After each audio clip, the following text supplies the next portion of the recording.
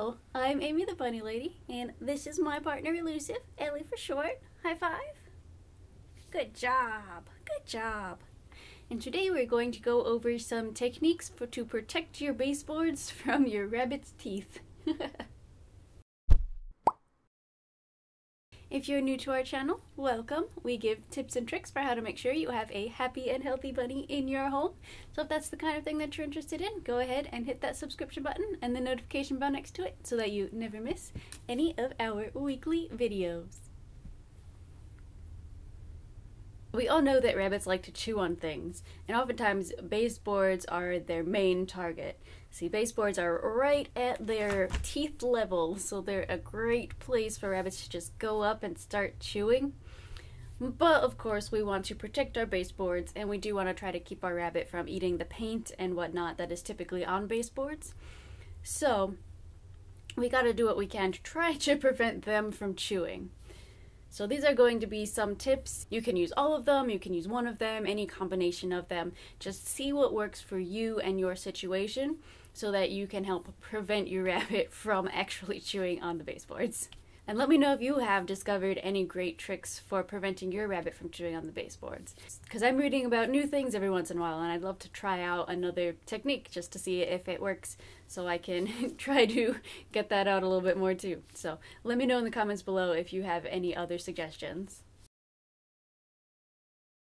The first one that I'm going to go over is using fencing around the perimeter of your room to block off the baseboards. So usually what I'll do is get what are those storage cube grid things. So they're these squares of grids of fencing that are meant to be formed into cubes for storage.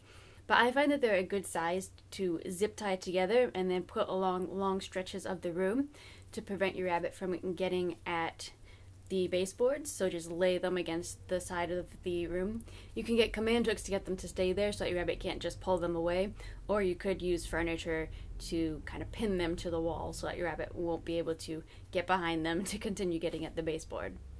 Sometimes rabbits will continue to poke their nose through the fencing to get at the baseboards, but I find for some reason a lot of the times it just gets them to give up. They just aren't interested in it anymore with this little tiny barrier.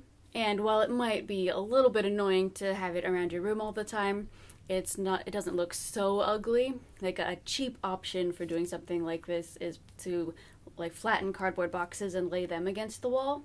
But of course that doesn't look all that nice. So if you want something that can be a little bit more long term, I recommend these grids that you can put against the wall.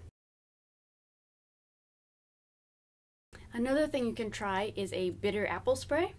Now this one I find tends to only work temporarily, so it works best in rooms where your rabbit doesn't have constant access to. So if your rabbit is normally kept in, say, your room, and you have that room fully rabbit proofed, but then they're occasionally let out into the living room or the hallway or something like that, but they're always supervised in that area, then that's where the bitter apple spray can come in, because then you don't have to 100% like cover all the baseboards as much as possible and rabbit proof the entire hallway, the entire living room. When your rabbit doesn't have as much time there, then you can spray this around whenever your rabbit is in this other room, and it should prevent them from temporarily chewing on the baseboards there. So bitter apple spray works essentially by making it so that the taste of whatever you sprayed on doesn't taste good to rabbits, so it's a taste deterrent. They'll go to chew on it, not like the taste, and theoretically then stop chewing on it for a while. I do find it only works temporarily, so it's best if you have it in one of those temporary spaces that I was talking about, because your rabbit will try again at some point, and if it doesn't taste bad, then they'll start chewing on them more. So best to use in temporary spaces, but it can still be effective for short periods of time. The next option for you is using masking tape or packing tape along the edge of the baseboards. So what this does is it essentially changes the texture of the wooden baseboard so that your rabbit will go sniff it out and they won't be so interested in it anymore. So they won't chew on it. I was kind of wary of this the first time I read about it, but I figured I'd give it a try and see what happened. And it actually really does work surprisingly well, at least with Ellie. So you just put a strip of masking tape down and then your rabbit stops chewing. I use masking tape because it's less likely to pull up the paint behind it, especially when I was living in an apartment and I didn't want to pull the paint off of the wall.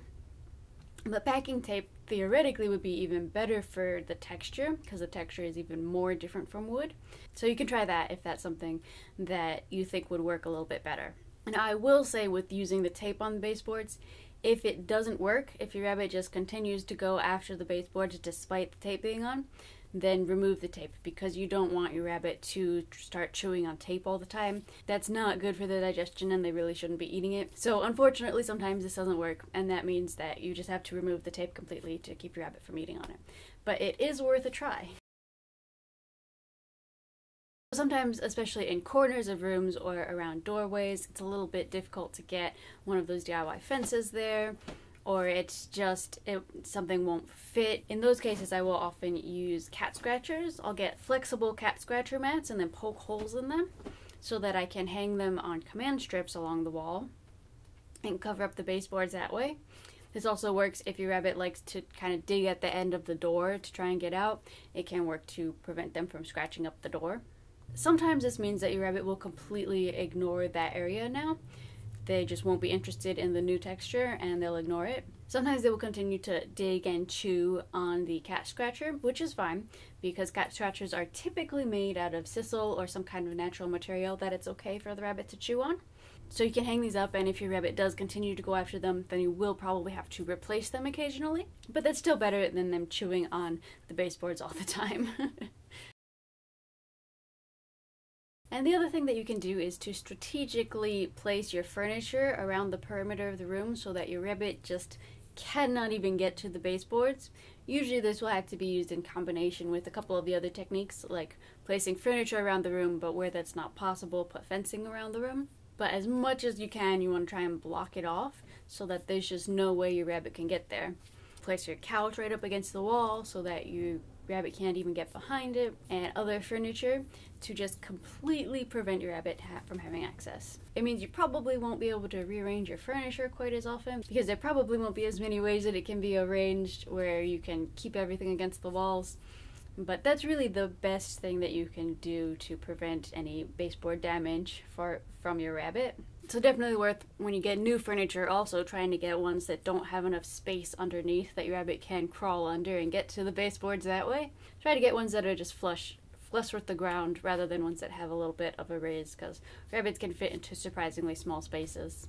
If you need more tips for rabbit proofing other areas of your home, like rabbit proofing the carpets or your wires, things like that, then I do have a rabbit proofing 101 video that you can check out. Go ahead and head over there for all of those tips and tricks to keep your rabbit safe and keep your home from being destroyed. Thank you so much for watching, and I do hope that we will see you next week.